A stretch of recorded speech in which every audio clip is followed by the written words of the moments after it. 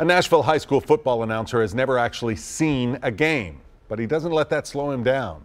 The voice of the Christ Presbyterian Academy football team is blind. And as News Channel 5's Emily Luxon shows us, he has defied the odds and inspired others.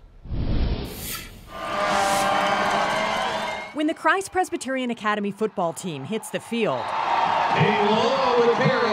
announcer Gordon Mote is with them every step of the way. We love to watch him run. Listening to him call the games, you would never know he's been blind since birth. The biggest compliment that I have heard about what we've done this year is, oh my gosh, I didn't even know he was blind. Who would have known? Thank you to all who have given of their time, resources. The CPA parent and Grammy-nominated musician had been calling baseball games at the school, but never expected to find himself under the Friday night lights. And it's good!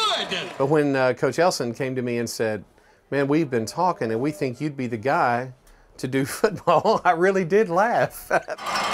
Gordon relies on 3 spotters to relay information he needs during the game. Number 8, senior Hall Purdue. Number 8, senior Hall, how do you do, Purdue? It's a process they've perfected over the course of the season. 20.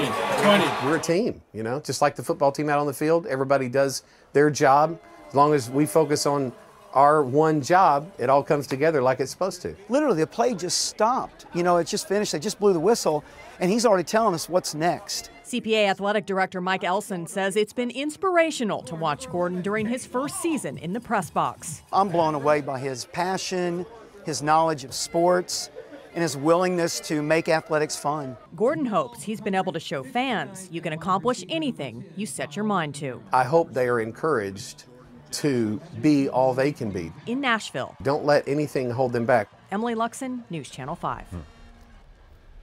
Amazing. CPA, by the way, beat Lipscomb Academy 24-7, and we will have highlights coming up in just a few minutes in sports.